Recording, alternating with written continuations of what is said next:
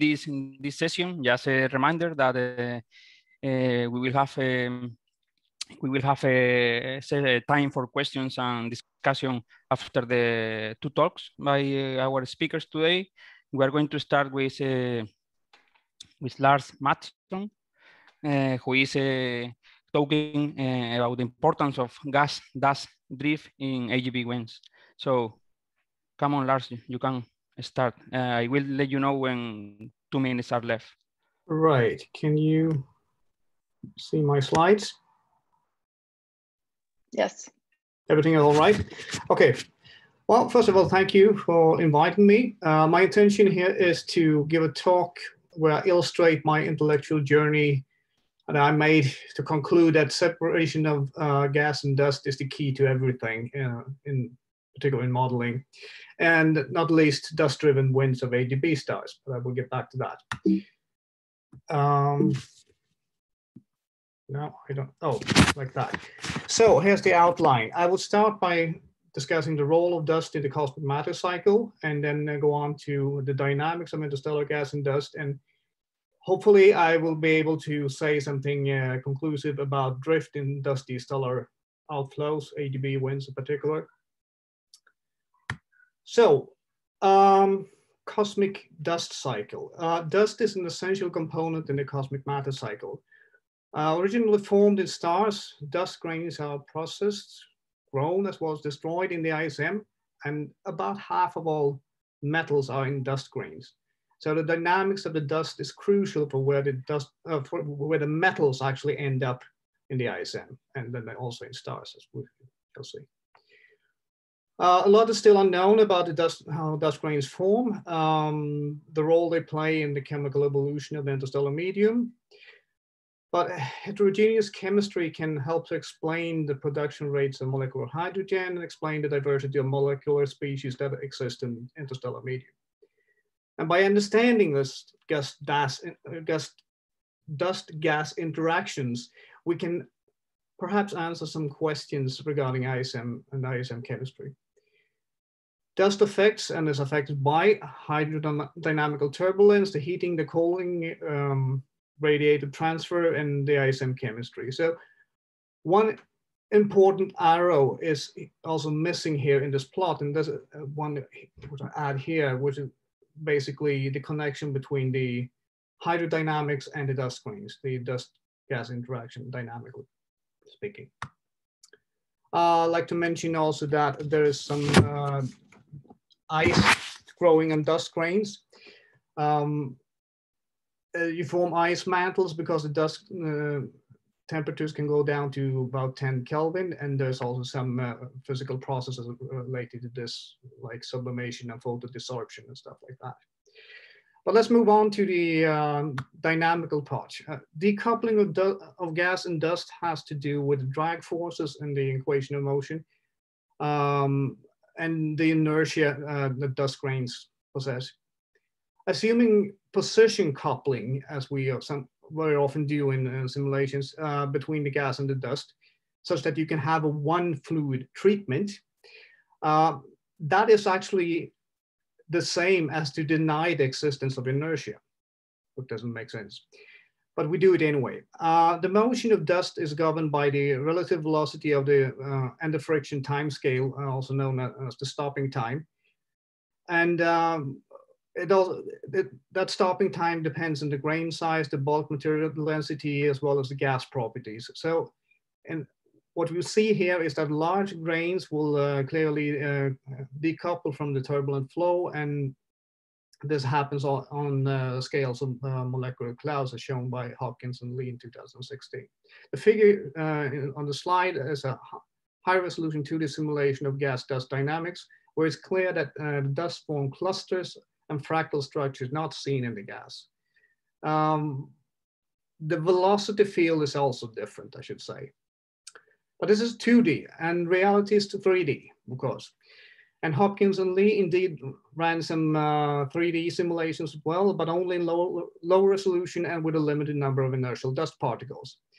So here is a 3D simulation with the same resolution as the previous 2D simulation and millions of dust particles in it. And the small scale cluster clustering of the dust grains here is quite obvious, I would say. And the very large particles also show no clustering in these simulations, and the smallest are basically following the flow as one would expect because of the low inertia. And that was just gas drag, but of course there are external forces acting on the grains as well. And one of the most obvious ones to add is self-gravity from the carrier, the interstellar gas. So here is self-gravity from a nearly Jeans unstable gas, which adds another term in the equation of motion. And then there is now competition between gas drag and the gravitational background created by the gas. For small and large grains, which is shown by the upper and the lower panels to the right, there's no qualitative difference really between these two cases. But for the more intermediate sized grains and middle panels, there is a huge difference, as you can see, in what happens to the grains. The speeds are of the large grains depicted by the blue lines and the speed distributions in the left panel. The speeds increase substantially by adding gravity, in fact, and other external forces could do the same thing. So decoupling plus external forces can change everything in principle.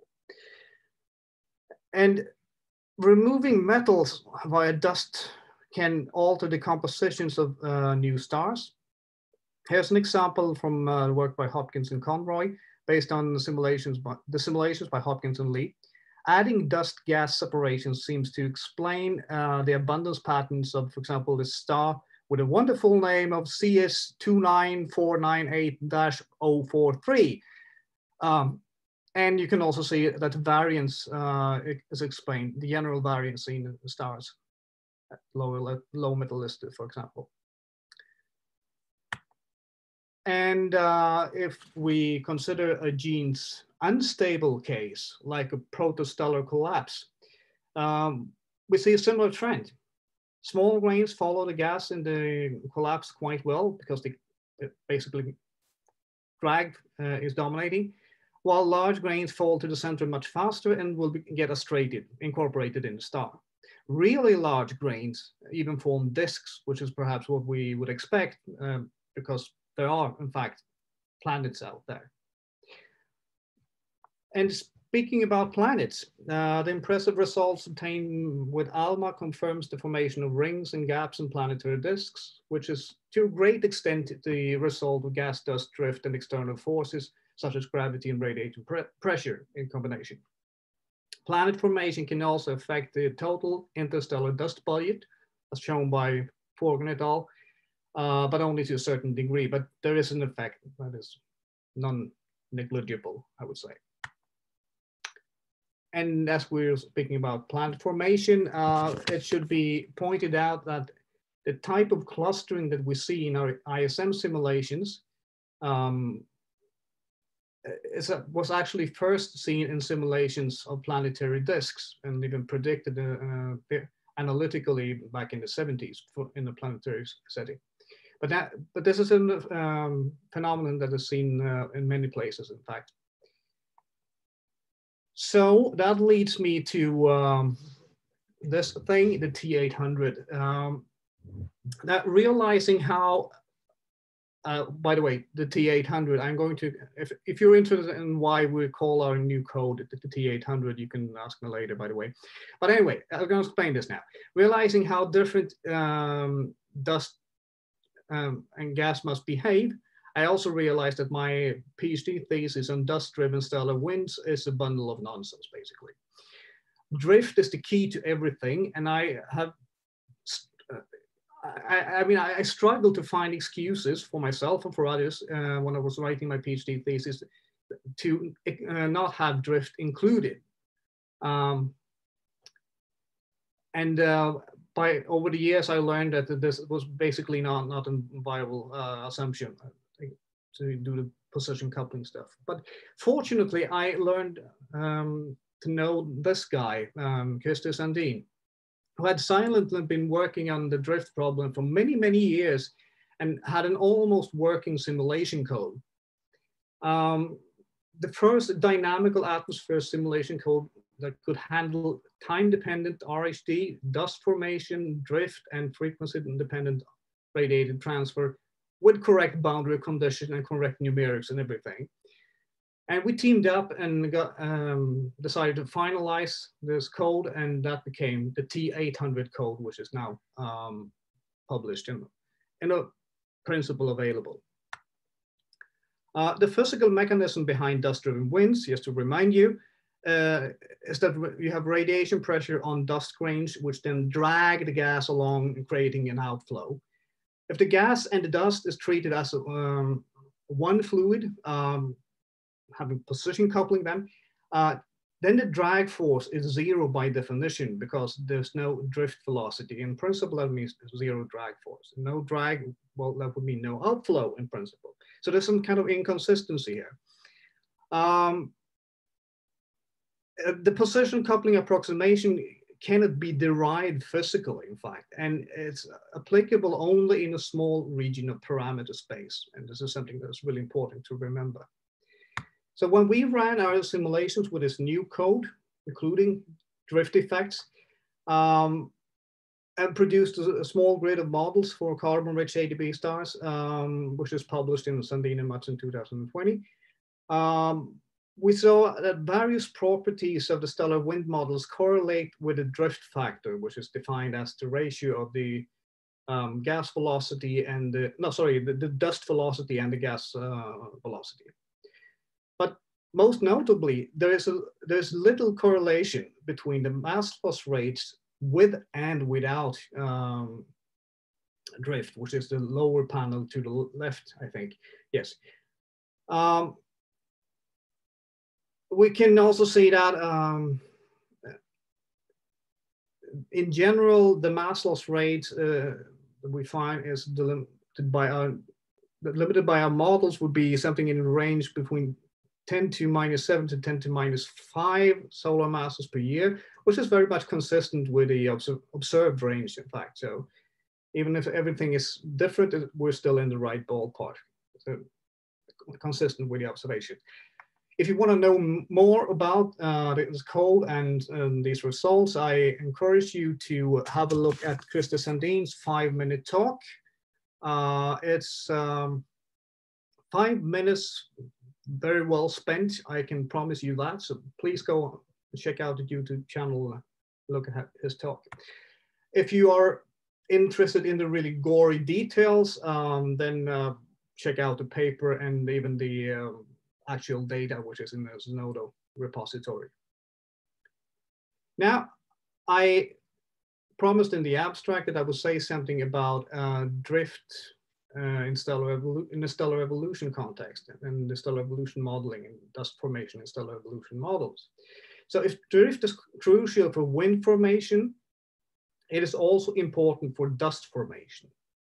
Dust yields, or dust yield calculations, I should say, with stellar evolution codes are usually based on a stationary wind model that takes mass loss rate as input and calculate grain growth using equations of the form displayed here on the slide.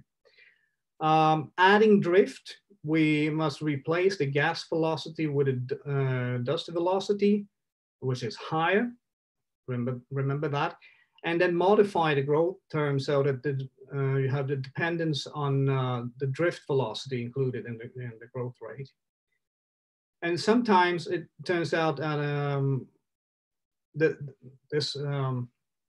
the effect of the drift is actually larger than the effect of thermal motion of the gas, which is usually what you have in this term, by the way. 2 minutes left. Thank you. I'm soon be done. The effect of drift turns out to be considerable, in fact, when you look at this in more detail. But we only have preliminary results yet, so I'll get back to that some other time, I hope. Anyway, we can calculate the effect of drift from a parametrical point of view by introducing a drift velocity, the ratio of the drift velocity to the thermal velocity and the gas velocity to the same.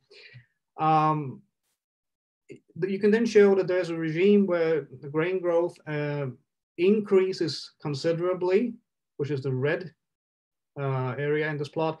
But there's also one where the growth rate is significantly reduced, which is the blue one.